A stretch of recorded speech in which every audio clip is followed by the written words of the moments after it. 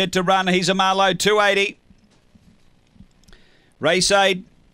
And away. Speed toward the inside. Tullabung Betty out quickly. Don't Kid Me moves up, and Rockstar Lisa. Don't Kid Me pushing on, gets over. So Don't Kid Me cleared them going to the back. Out by 3, Tullabung Betty, a length and a half. He's a Marlowe, a length and a half. Harbour Master.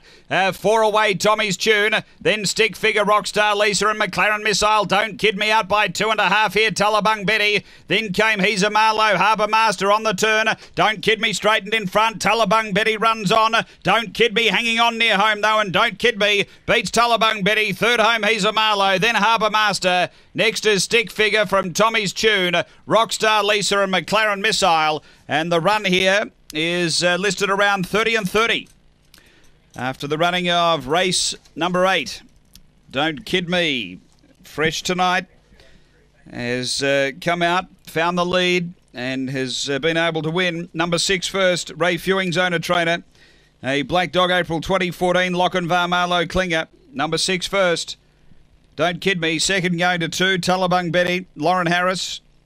A Red Brindle Bitch, January 2015, Dynatron, Hidden Assets. And third to 8, He's a Marlowe, Len Wilson. A Black